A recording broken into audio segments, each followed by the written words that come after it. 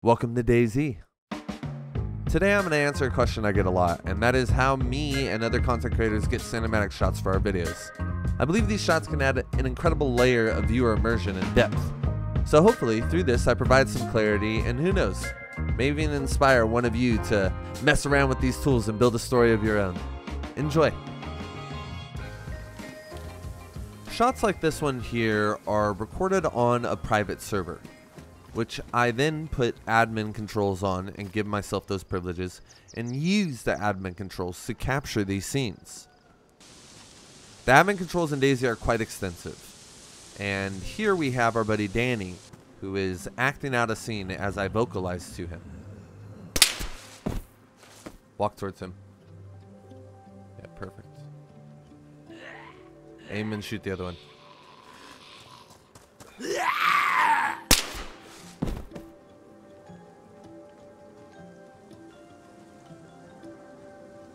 If the zombie comes, I want you to fight it with your hands.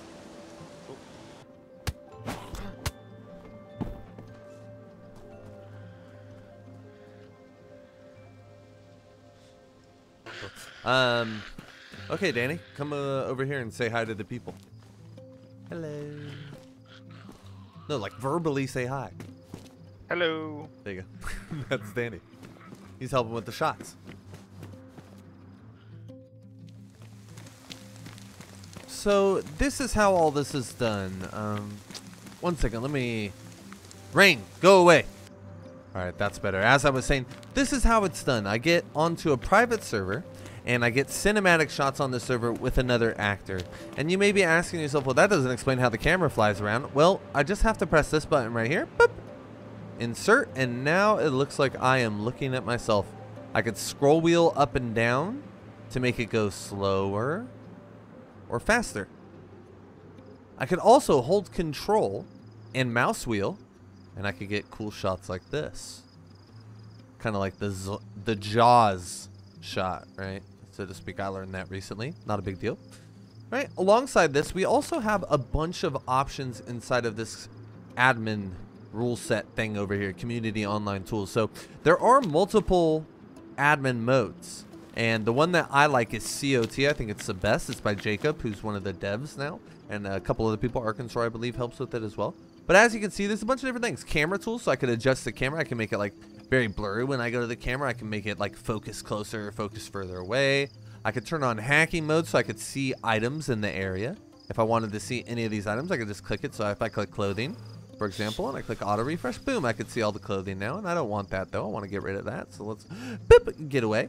Also, the main thing that I use when we're talking about adding to a scene. So let's say I just had a run, and in my run, I came across a bad guy in this house right here while I was looting, and they shot me from outside. Well, what I would do is I would go to my video, and I'd be like, okay, well, I was actually wearing a green bomber jacket at this moment. I would go to the object spawner. I would go to clothing. I would type in bomber jacket. I would go green bomber jacket. So there we go. Olive, sorry, excuse me. So as you can imagine, kind of equipping your character to have the exact same outfit that you had during the actual, oh my god, during the actual gameplay, it's quite time consuming, right? I have to have my editing software open on one part of my screen, and I got to have this open on the other part of my screen, and I have to sort of navigate that as I go through my journey, checking it off. Also with my opponent, right? Sometimes if I was roaming through this town and let's say I got shot at from this hillside, sometimes I will act as though one of my community members that I'll reach out on the Discord, I'll be like, hey, can anyone help? And Danny, who we just saw earlier, I'll dress him up like the bad guy here, and I'll have a cinematic scene that I build here. I can add a bunch of different items, like beyond clothing, I can add literally anything into this. There is like books, there is petrol, I could spawn a helicopter, I could spawn all of these items, all these clothing items. I could spawn anything that's in the game, essentially, anywhere I want. So I'll build the scene and then correlate that. And then as we saw earlier with Danny, I'll just have him repeat the scene over and over again. Sometimes when he's doing the scene, there will be a little desync. There will be like a hiccup in the server, and I'll be like, yo, Danny, actually, can you go back to that door, open it, and try again? And then I'll just have Danny, much to his dismay probably, check it again. I'm like, oh, when you open that door, you actually collided with the door. Go back, do it again. And then it'll come up, and then, oh, when you open the door, I want you to walk through, actually. I want you to go through slow. And I'll just have him repeat it until I get the shot exactly how I want, as many times as I can. So this is, I would say, 80% of the content that you see when you're watching my videos, particularly my videos. I can't speak to others, but when you're watching my videos and you're like, wow, that shot was so cool. He got a shot of him walking like into the distance, like, but how did he do that? Well, this is how I did it. I did it on a custom server that I pay for. This one's actually given to me by Legendary Server Hosting, Dave and Jack and all the homies over there. But we go onto a server that we have admin access on, which is quite difficult to get, honestly. It's a lot to set up the server. That's why I just talked to Jack and Dave and they set it up for me. But after they set up the server and you get admin tools, you can just use the admin tools. I'm not going to go into the controls of the admin tools too much, because every different admin like mod is going to have different tools and they're going to interact differently. So I don't want to really go into that too much. But essentially, I'm in a custom server. I could change the weather. I could change the time. It's like, oh, well, it was actually really rainy when I was doing that. Oh, that's too much rain. I got to fix that. So then I will go in here and I'll go to storm amount. I'll go to rain threshold and I'll go to rain maximum and I'll click apply. And I'm like, okay, the rain's going to slowly creep in now. We got a heavy fog. It's a very cinematic scene. And maybe even I will be the person acting out the scene sometimes.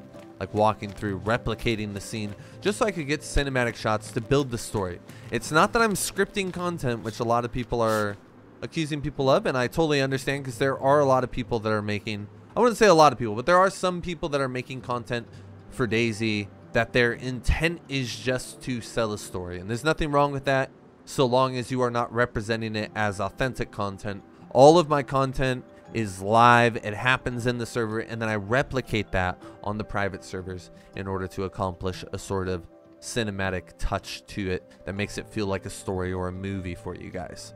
All right, so that is the #1 way, admin tools on a private server. Now I'm going to show you the other way. Now, let's say you had 0 friends and you didn't have a private server, but you just started making DayZ videos and you feel really good about it, but you want something more. You want like an extra touch. You want a little bit more flair. Well, something you could do is you could go to the Steam Workshop, and if you do it from the DayZ launcher, just like I did in the mods, in the mod section, you just click Steam Workshop and it will take you to this, and it'll take you straight to the DayZ Workshop. What you're gonna type in here is editor, and you're gonna subscribe to this right here, the DayZ Editor. There's also the DayZ Editor loader, and the DayZ Editor itself is going to require that you subscribe to some other mods, but you don't have to worry about that. Just subscribe to this mod right here, okay? And after we subscribe to mod, we're going to go into our mods, and we're going to scroll down. And this is going to be different than joining any server ever. We're just going to click DayZ Editor. We're going to click the box. And then it's going to say loading dependencies. These mods are required dependencies for the mods you have chosen. So all of these are required in order for me to even have DayZ Editor. So I'm going to load selected mods. And as you see, it's going to load all of them. And I'm going to click play. I'm not going to join a server. I'm just going to click play. All right. So this is the home screen for the DayZ Editor. And the DayZ Editor is a lot. There are a lot of different things you can do with the DayZ Editor. But what I'm going to talk about today is strictly getting cinematic shots. So we're going to go into Open Editor. We're going to click whatever map we want. If we wanted a different map, we just have to load that in the mod set. And we're going to click Select.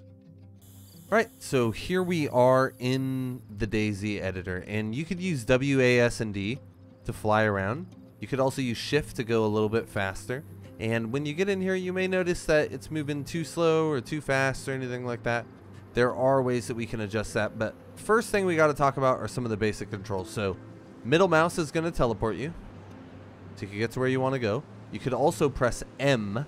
It'll bring up a map, and you could use middle mouse, like if I wanted to go to, for example, Northwest Airfield. Well, this is Northwest Airfield. Boom, I middle mouse.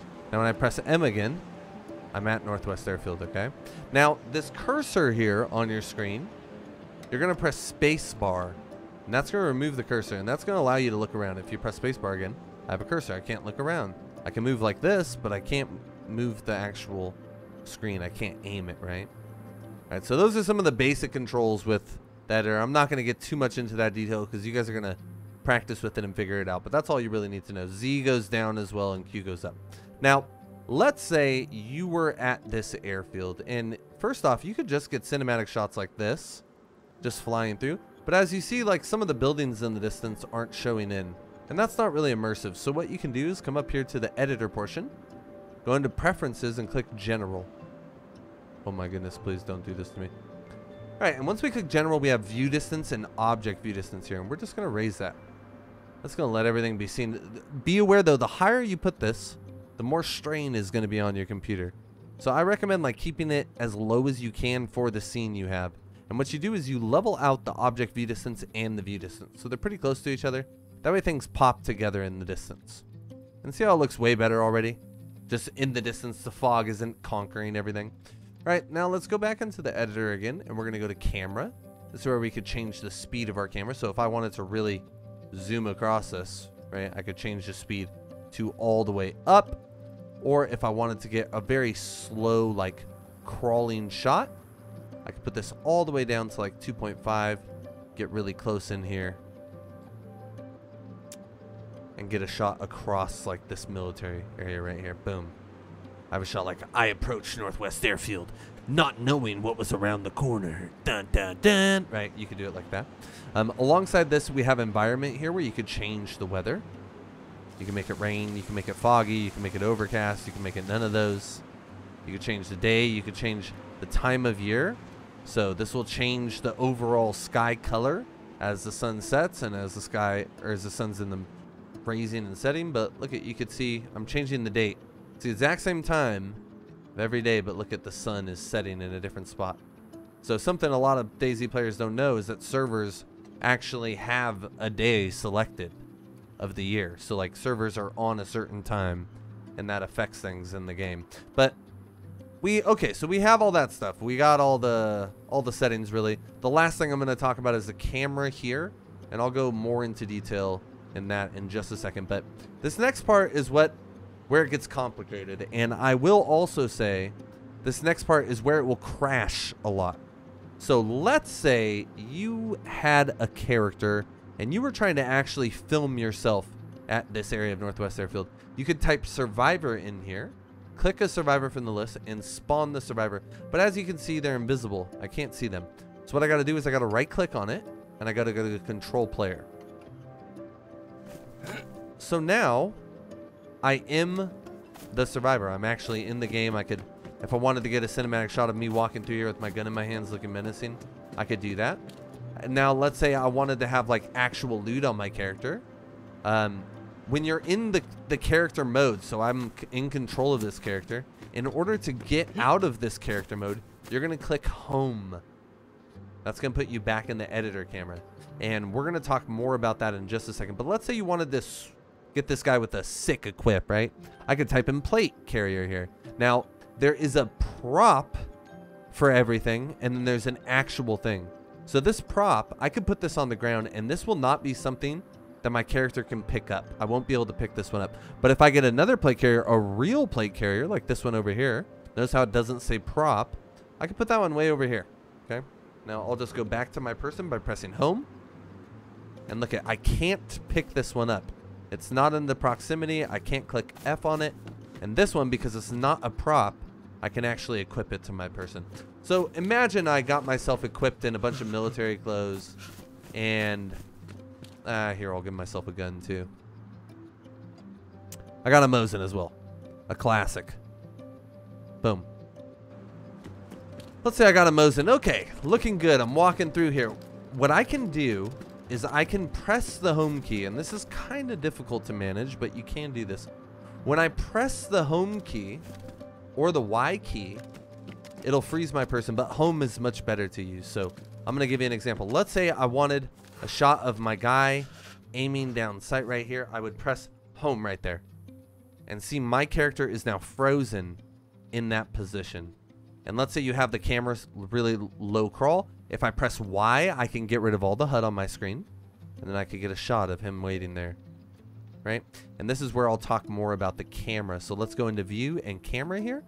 We could change a bunch of things and we could get some really cool shots. Mainly changing the field of view is really cool.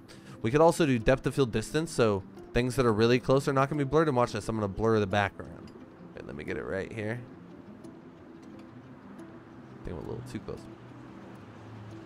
Boom. So I could get it to where everything else is blurred out except for him. Right.